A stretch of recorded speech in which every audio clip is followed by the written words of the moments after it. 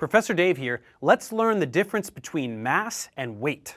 He knows a lot about the science stuff. Professor Dave explains. Most people are familiar with the terms mass and weight, and might assume that mass is simply a fancy word for weight.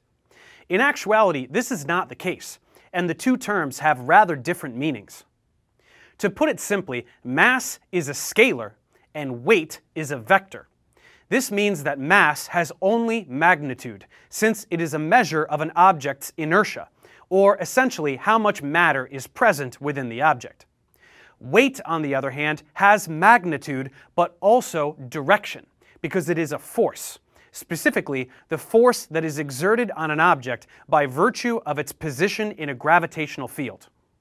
We will learn more about gravity later, but for now we can just operate under the common understanding that gravity is a force that pulls things towards Earth.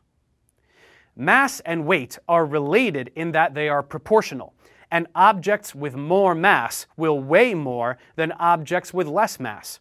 But they are not the same thing, and when we discuss our weight in common parlance, we are actually referring to our mass.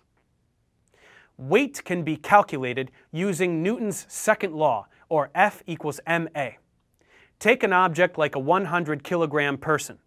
This value represents the mass of the person, which is more or less constant, barring any huge changes in diet, as it is a measure of the amount of matter in the person. But the weight of the person will depend on their location.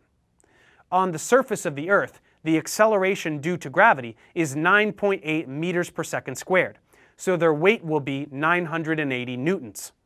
On the Moon, acceleration due to gravity is about 1/6 of that of Earth's, because the Moon is much less massive, so the person will weigh considerably less as well.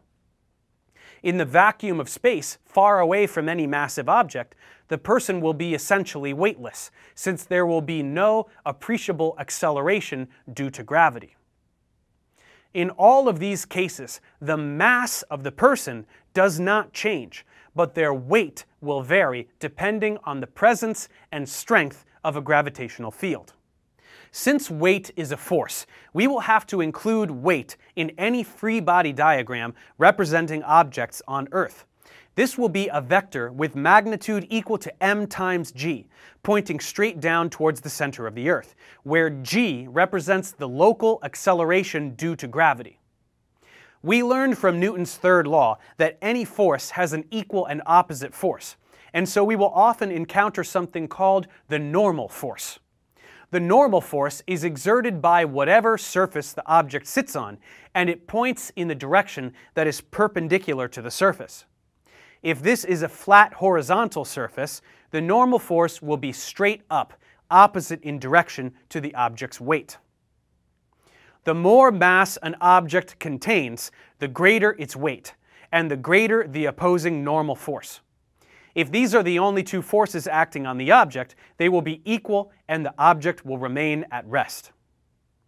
Now that we understand the distinction between mass and weight, as well as the way that weight will be depicted in free body diagrams, we are ready to look at other forces that can act upon objects. Let's check comprehension.